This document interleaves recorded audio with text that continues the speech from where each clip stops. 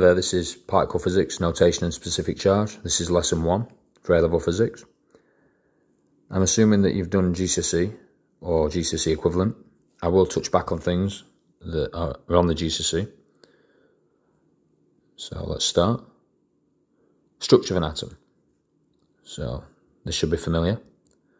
So an atom consists of a essentially positively charged nucleus that contains protons and neutrons. The protons and neutrons combined are called nucleons. They have a diameter of approximately 1 femtometer, which is to the order of to the power minus 15 meters, so very small. The electrons obviously orbit or surround the nucleus. And the atomic diameter is approximately, the region times 10 to the minus 10 meters, or roughly 100,000 times larger than the diameter of the nucleus. Remember, at any point, if you want to take some notes, just pause, make the appropriate notes, and then continue. So now we're going to do some properties of subatomic particles. Remember to pause if you need to, once the information is displayed. So first of all, the charge. So charge of a proton in coulombs is positive 1.6 times 10 to the minus 19 coulombs. A neutron has got no electric charge. The electron is opposite of a proton, of minus 1.6 times 10 to the minus 19 coulombs. Relative to the proton, so this is GCSE, protons plus 1, we call the neutron 0, and the electron is minus 1. So mass, the mass of a proton is 1.67 times 10 to the minus 27 kilograms. A neutron is basically the same, essentially. An electron is quite a bit smaller, a lot less massive, 9.11 times 10 to the minus 31 kilograms. All of this data should be on the appropriate data sheet for your exam board. So relative to a proton, proton's mass is 1. Neutron is also 1. Electron 0.0005. Considerably less massive. Couple of extra notes. Unified mass unit, 1.67 times 10 to the minus 27 kilograms. These are on the data sheet also. Charge of an electron, which we've just discussed, minus 1.6 to the minus 19 coulombs. Proton number, Z. Proton number is the number of protons in the nucleus of an atom, also known as the atomic number. So if you hear the atomic number, it's just the number of protons. And atoms of the same atomic number are of the same element. I'll touch on this later when I talk about isotopes. Nucleon number, A. This is equal to the number of nucleons, and a nucleon is a protons and neutrons in the nucleus of an atom. Another name, it's also known as mass number. Remember to pause if you need to, or just rewind. Isotopes.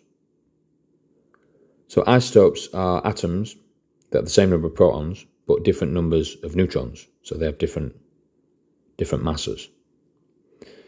Isotopes have the same proton number, and so are all of the same element. Next, we're going to look at some isotope notation. So, for example, we could have carbon-12. So it could look like this. So when something looks like that, the 12 is just the mass. So this could also be written as carbon-12-6. Remember, the bottom number is the number of protons, and the top number is the mass or the nuclear number. So we could also have carbon-13-6. So again, it must have 6 protons because it's carbon. What's changed is the mass number. So this carbon must have an extra neutron. And the same with this one, carbon-14. Still has 6 protons because it's carbon. Mass numbers increase, which means it's got an extra neutron. So top number is mass or nuclear number, bottom number is atomic number or proton number.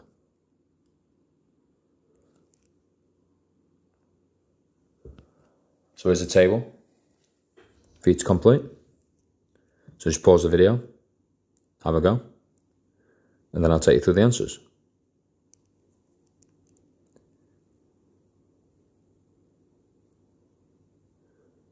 So number of protons is Z number. Z number is the number of protons. Number of neutrons would be the difference between the A and Z. So that'd be 7. So the symbol, mass of 14, proton number is 7. So look at the next one. Mass number of 20, Z number of 9. So number of protons is really easy, 9. Number of neutrons is the difference between the A and Z, which will be 11. So the next one. A will be 238. We just add the 146 and the 92. The Z number is the number of protons, which we already have, 92. Number of protons, again, we already have it. For the symbol, just put the 238 in.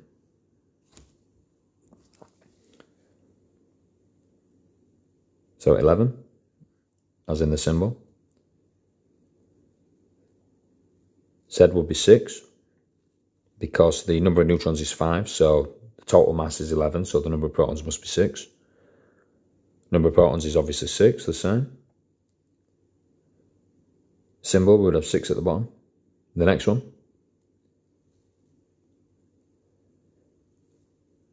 Proton number 92, which is the total mass, 235 minus the 143. Number of protons is obviously the same, because Z is the number of protons. 235, 92, and if it's got 92 protons, it must be uranium, as we can see the previous question, uranium 92 protons. Hopefully that went okay. Specific charge of the nucleus, so let's calculate that. We do the charge of the particle divided by the mass of the particle, and it's measured in coulombs per kilogram, or C kg minus 1. So if you want to write that down. So what we're going to do is this example, calculate the specific charge of a nucleus of helium. And the helium has numbers 4, 2. So specific charge is charge over mass. So we've got 2 protons. So the charge would be, we've got 2 protons, and the charge of each proton is 1.6 times 10 to the minus 19. Divided by the total mass. So our mass number is 4, and we multiply by the value U, which we were given earlier. So that'd be 1.67 times 10 to the power minus 27. Put that in your calculator, and that will give you the specific charge of the nucleus, which is 4.8 times 10 to the 7 coulombs per kilogram. So now we've done that example. If you want to have a go at this next one. So it's calculate the specific charge of a nucleus of uranium-235. And when you've done, I'll take you through the answer.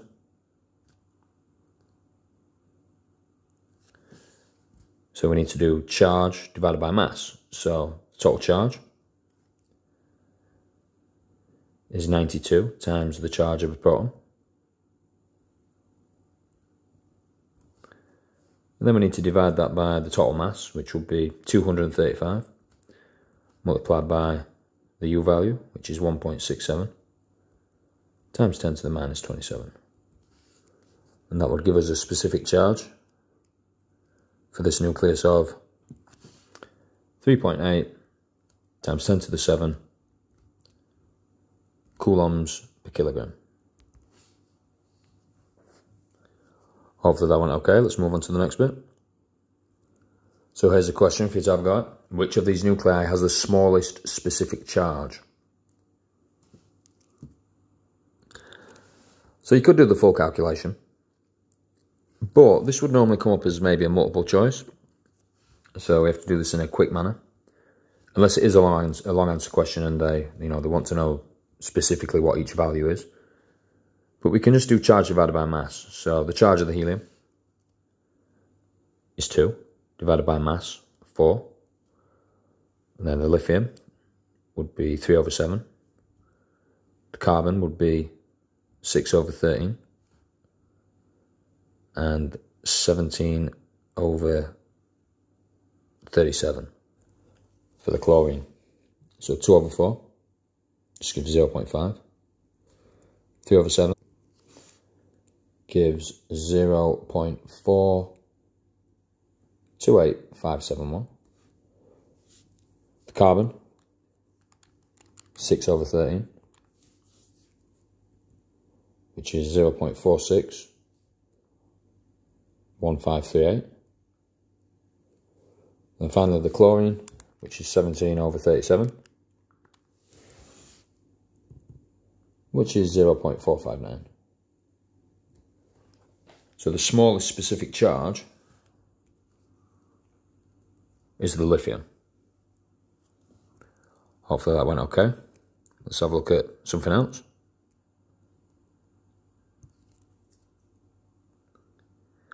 So what about an ion? So in this example, so a calcium ion is formed by removing 2 electrons from an atom of calcium.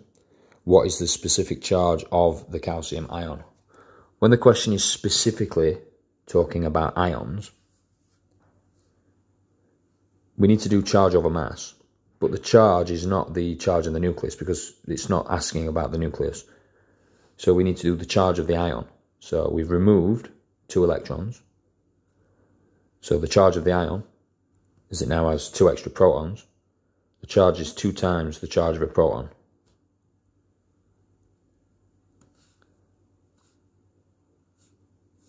And then we need to divide by the mass.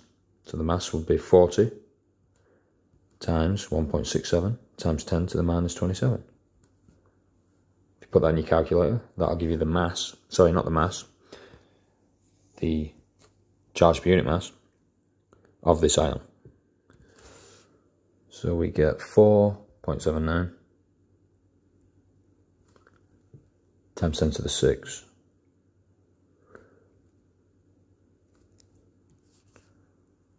coulombs per kilogram.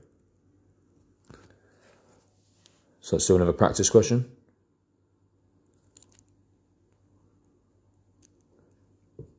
So an atom of oxygen gains 3 electrons. What is the specific charge of the ion? So have a go at this one. Then I'll take you through the answer. So this time we've gained 3 electrons. So if we gain 3 electrons, the overall charge of this ion will be negative.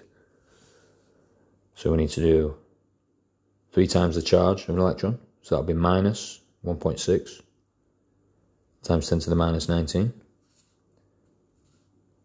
divided by the mass of the ion, which is, so it's oxygen 16. So we have 16 multiplied by 1.67 times 10 to the minus 27. Put that in our calculator. So we get 1.8